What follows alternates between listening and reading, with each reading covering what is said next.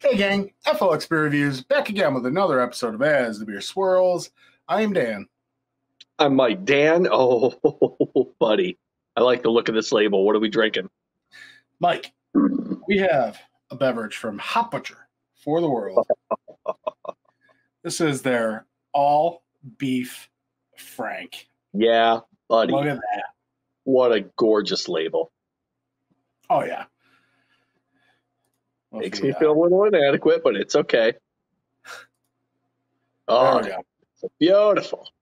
Yeah. So, yeah, you got the all beef Frank. He's lifting weights. So this is a Simcoe and Nelson. What's that?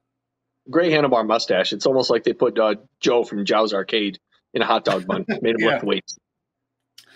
Yeah, he's wearing the chucks and everything. Oh, yeah. Perfect. Simcoe and Nelson Sauvin-hopped Double India Pale Ale. 8% ABV. I'm in. Canned on date? Nope. No, I have a dark blue, black mark, something like that. Okay. Yeah, so let's get into it. I never did look if this is, you know what? I'm going to look real quick while you pour. Okay. What do you got? I don't know if this is tied to the Kielbasa King. Right. Yeah. Anyways, this beer comes courtesy of the good folks over at Hop Butcher for the World. Thank you, Hop Butcher. You glorious. Yeah, they don't know what to say. So. Well, little hashtag proper glassware makes the beer much better. Give it a hard pour. Oh, just letting her eat. Yeah, I mean, hard pour pub. Hard pour pub. Is it another Hayes Boys thing? It's this Brian the Beer Snob. There's a studio. It's called the Hard Pour Pub. That's pretty great. Yeah. So that is a darker kind of orange juice, thick, creamy looking beer. Nice finger ahead on it.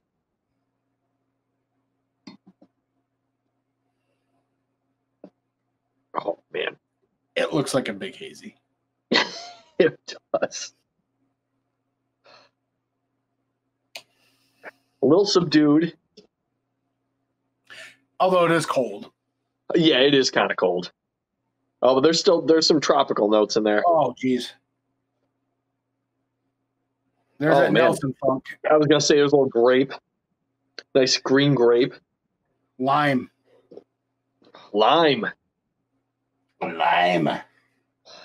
Sweet citrus. A little dank herbaceousness to it. Pleasant pine. Pleasant pine. Pleasant dank. Hey,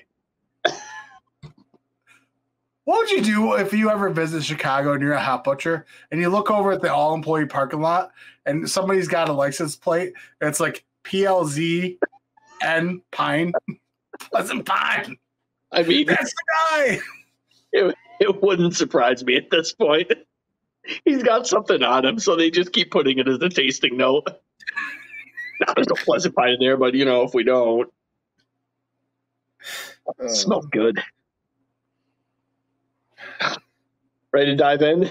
Yeah, I am. All right, cheers. Thanks, Hop Butcher.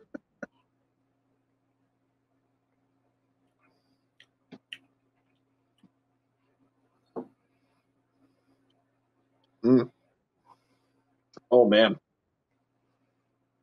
There's like a really vegetal, dank Concord green grape note to this thing, like just ripped right off the vine. Holy.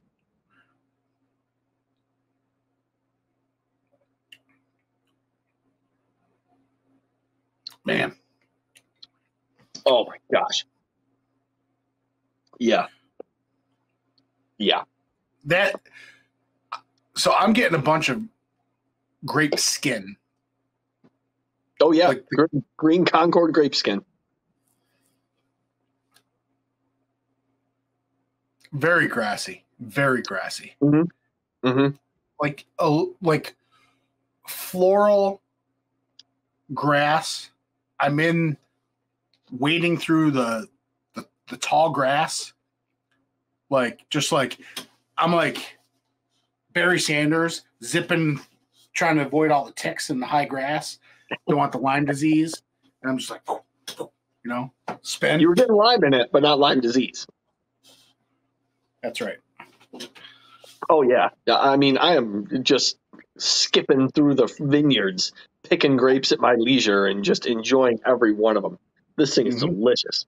I think there is a nice little, there's some other fruits going on back there, a little bit of like maybe some mango and some pineapple, but it's almost like just a complete background noise to that Nelson. Like it's front and center.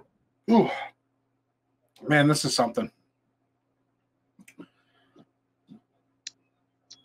It's dirty and dank, but also bright at the same time.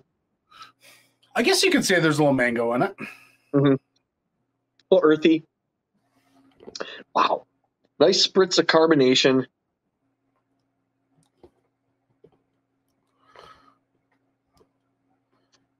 Still kind of, it's still kind of hefty. Yeah.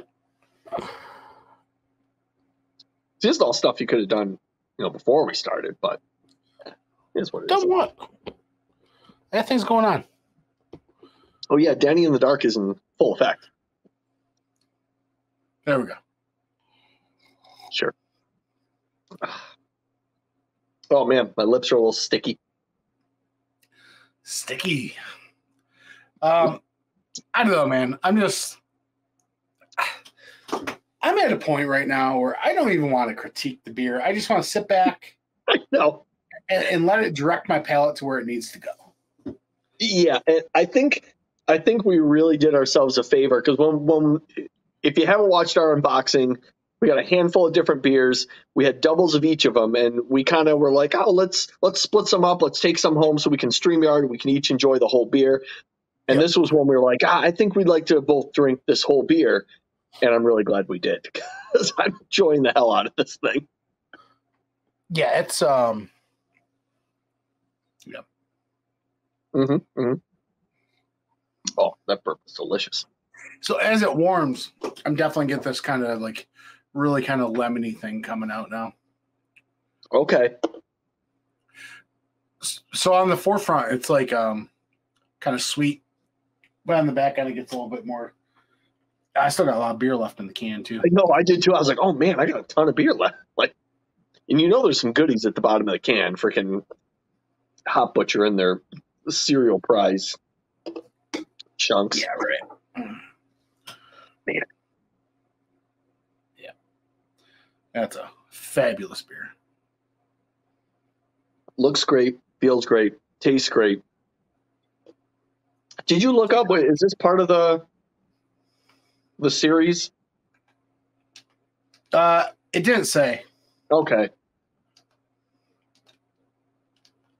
I just don't know if it's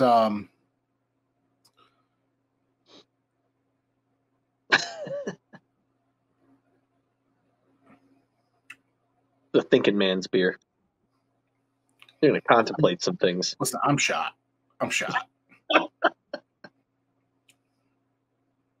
Let's read the notes. Yeah, let's check the tasting notes. What do they have to tell? This review is going in the vault. I'll tell you that much. Come on now. This can is gorgeous. This maroon. I love this can. Oh, yeah. What do we got? Some bright citrus. Okay.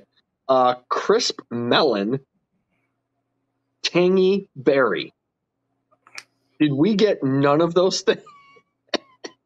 Wait, I was all great. Citrus. I guess citrus. I said some subtle citrus on the back. Crisp but melon? Dude, I was all freaking grapevine over here.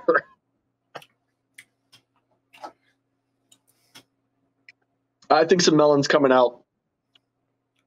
Some cantaloupe. There's a crisp aspect. Yeah. I want to say melon.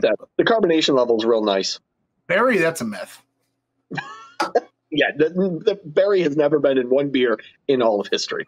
So I don't know what to tell you. Yeah, what do you rate this thing, Dan? I give it 4. All right, I'll give it a 4.25. This is delicious stuff. All right, gang. Down below, we're gonna leave I gotta lock this up. I gotta encrypt this video so it can never be opened by the wrong people. It's going in the vault. You'll see this on one of our old school vault release videos years down the line. Hot Butcher throwback. Yay. There you go. After the whole planet melts after the eclipse, they'll unearth this someday. And yeah. Wonder why we even kept it to begin with. That's all good. All right. Okay. Thanks for watching, everybody. Thanks, Hot Butcher. Cheers.